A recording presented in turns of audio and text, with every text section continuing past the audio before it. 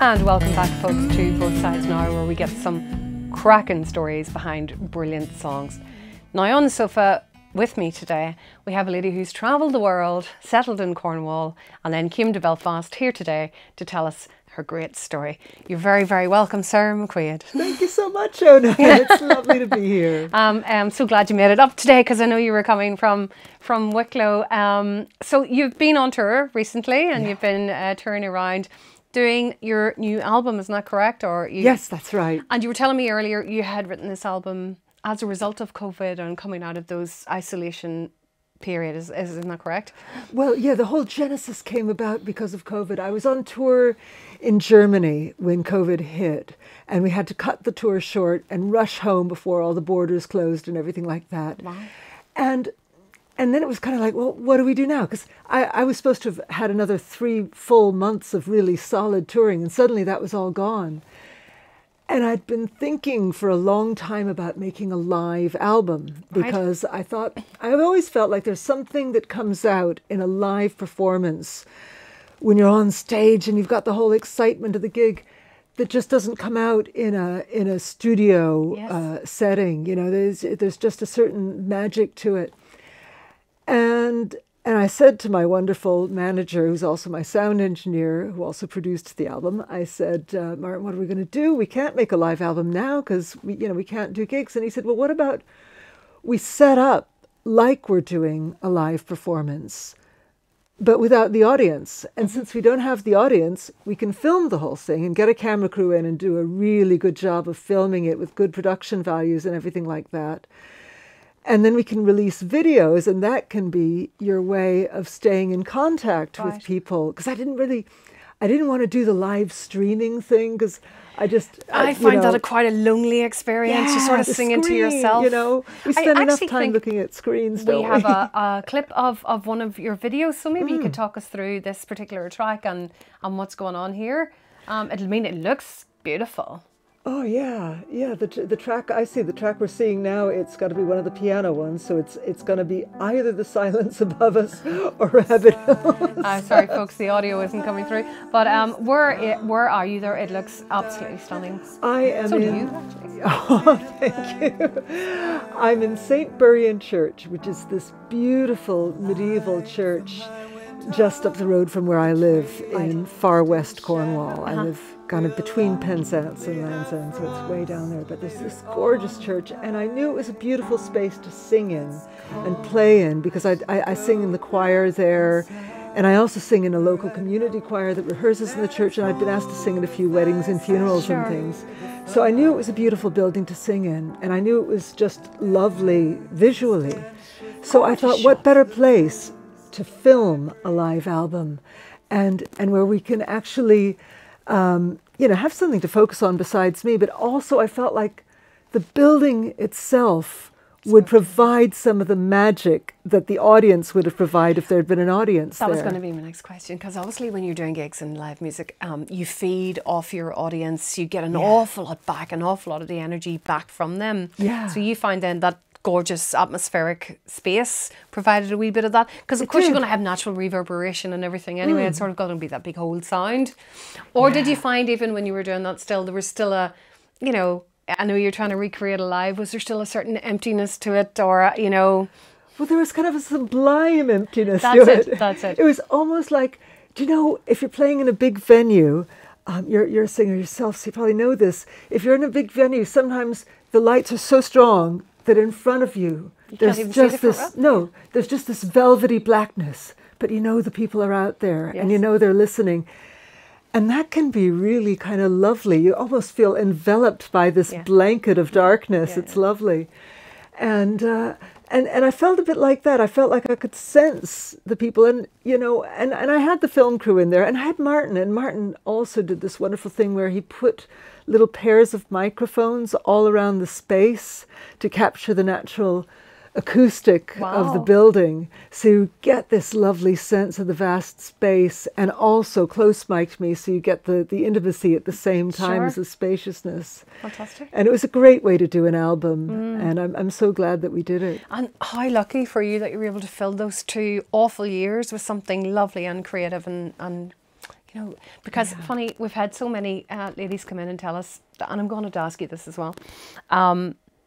When COVID hit, they maybe had just made a career change into full-time music or whatever. And then, of course, COVID hit and the music industry, as we know, just stopped. And so many of them questioned themselves, have I made the right decision? What did I do giving up my day job? You know, those just doubts that just crept into everybody. You know, why am I doing this anyway? You know, blah. Did you have any of those? No, I mean, I suppose because I gave up my day job in 2007. Right. So I've been full-time at the music for a long time. Wow.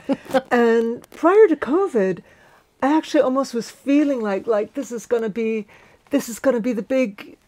my year. I'm going to go and do all that, because I had so much touring lined up. Sure. And so it was a really crushing disappointment to lose the touring. It was a crushing disappointment to lose the income. Yeah. We really, really struggled through COVID. But it never occurred to me not to do it. And then I got great support too, great encouragement in order to be able to do the album and to hire in a film crew and everything like that. It was a pretty expensive project to take on. And, obviously I wanted to pay everybody properly who was involved. And so I did a crowdfunder. Oh, really? And I got so much support from, I hate the word fans, but, people who love my music. Yeah, sure. Really, really, really some of them just contributed huge amounts. That's fantastic. And then some contributed really small amounts and said, "This is all I can afford. I'm really sorry. I can give you 10 quid." Yeah. And that almost means more than somebody giving 500 quid, because this person who gave 10 quid, maybe that was 10 quid they would have spent, Yeah. So to get that encouragement, to know that all those people who were out there rooting for me and supporting me and wanting me to keep making music. I also started up a Patreon site, which is something I'd never done before. But suddenly when COVID came along, it was like, okay, I've got to know that the bills are paid. And a lot of people, came on board supporting me on Patreon, and still are supporting me on Patreon. That's so encouraging for you. I mean, I'm so glad. I mean, it's so encouraging, because I've heard completely the opposite, of that story. So many times when people come in and sit on the sofa and they say, very nearly that they just nearly threw everything out the window and decided, that's it. I'm not doing this anymore. In a way it was kind of reassuring. It was like, okay, it was kind of a good opportunity. Not that I wish for 1 second that it had. I wish it hadn't happened, but given the sort of the silver lining in the cloud was that it gave me a chance to kind of sit back and reflect on the whole thing. Right. It gave me a chance to make that album. It cemented my kind of relationship with all my friends and supporters, and I got some great support from the Arts Council as well. I got what's called a Developing Your Creative Practice grant, which is a grant that allowed me to. I decided I really wanted to do some proper formal music composition study, which I had never done before, and also to improve my kind of home recording equipment and technique. Yeah, they were fantastic with us here as well in Northern Ireland. I have to say, they really rallied, didn't they? The Arts Councils. Yes. I think they really did the business. Can't thank them enough, really, for some of the things they did. So, Sarah, this show, I know you know this now, but do you know when you're on stage and you maybe have a certain amount of time, or maybe you're doing a radio interview and you have your 7 questions to get through, and you don't always get a chance to tell the story behind the song. And lots and lots of times people think a song is about one thing, and of course you are the only person really who knows what the song's about. So both sides now is where we get both sides of the story. So we're going to hear your beautiful performance later, but I would like you to tell me what was the story behind that particular song. So what's the name of the song and what's the story behind it? The name of the song is Yellowstone. Yellowstone. And the story behind it is that my son was 10 at the time. I know this because I say it in the song. Otherwise I probably wouldn't remember. It was a long time ago I wrote this, but my son was having trouble sleeping because he was lying awake and worrying about all sorts of different things. And I said to him, why don't you try just writing down your worries on bits of paper, and then the worries can be on the paper and not in your head. Because this was something that had worked for me. Anytime I was worried about things, I'd just get a pad of paper and just write everything down and then say, right, I've got it out. now I can sleep. And that, of course, that worked for him really well. But being his mother, I had to go and look at the bits of paper where he'd written down all of the things he was worried about. And one of the things he was worried about was the underground volcano under Yellowstone National Park. Old Faithful? Yeah, no, I think oh no, maybe it is Old Faithful. I get my my national parks confused. But yeah, there's this great big, basically there's a huge kind of underground volcano under the whole thing, kind of burbling away under the surface. And he'd read somewhere that if that were to erupt, then that could set off a big chain reaction of volcanoes all around the globe. And he was worrying about that at 10. This would be the apocalypse, this would be the end of the world, all these volcanoes erupting.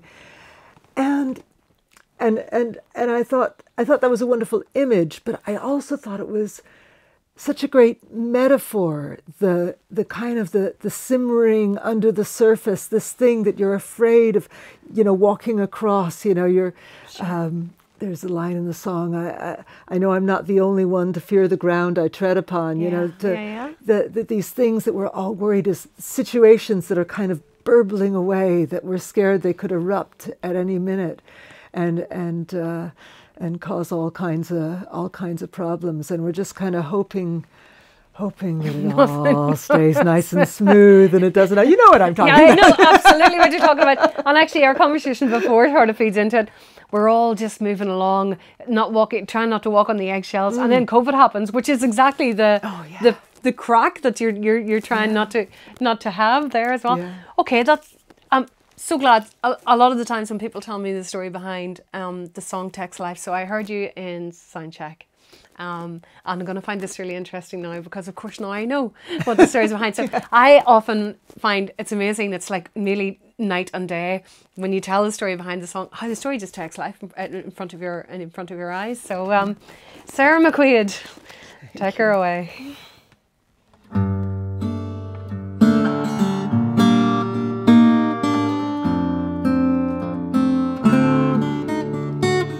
The sun can't sleep. He's 10 years old, he's scared that Yellowstone will blow. And when it does, it could set off a mighty chain reaction. Volcanoes round the world exploding, darkened skies and lava flowing. His mind won't let it go.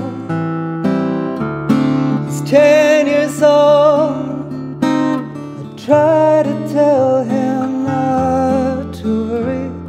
There's no point in dwelling on the things we can't control, especially when we're 10 years old. I try to tell him how the chances are so small that circumstances will combine to trigger that eventuality.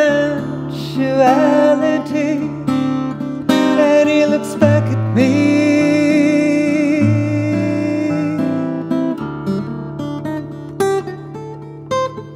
He says, I know how that, but even so, my mind won't let it go.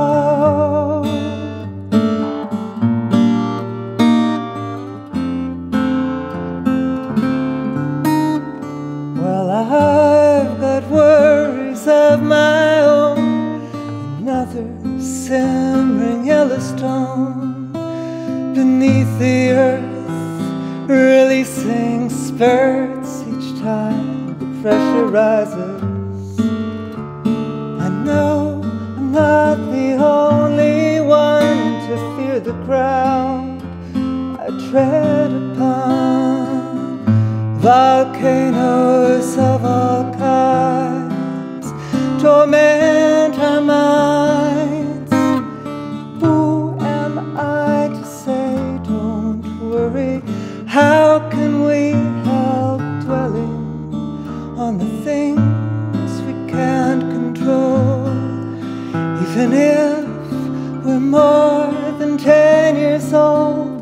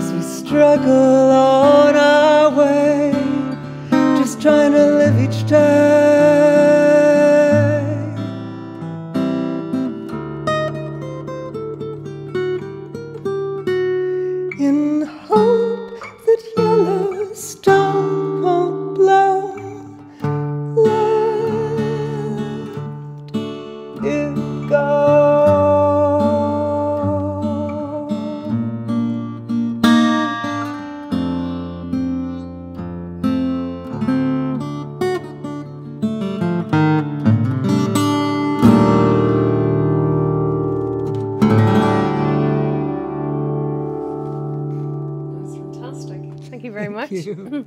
You were telling me earlier that you were born in Spain. You're getting a big Spanish tone out of your guitar there. I can hear this lovely flamenco thing come through. That was lovely, actually, and I'm really glad I heard the story behind it, because you could hear the whole depth of the thing. Oh, thank you. What age is he now, just? Is he still afraid of it? He is now, he's just about to turn 19 years old, would you believe?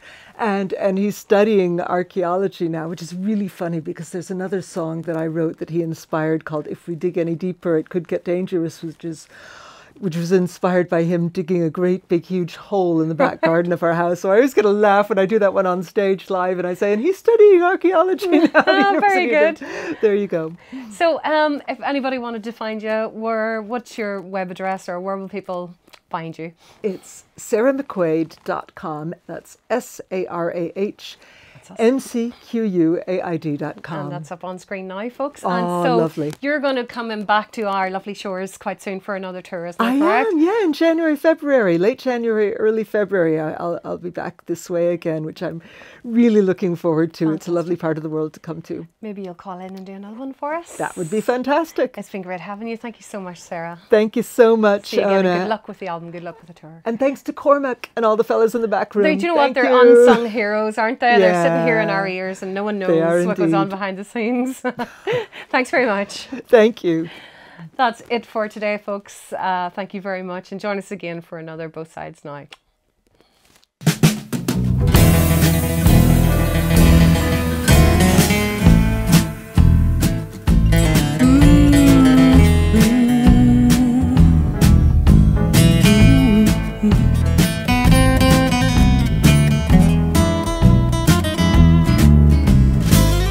Hello, my little friend, take it all away.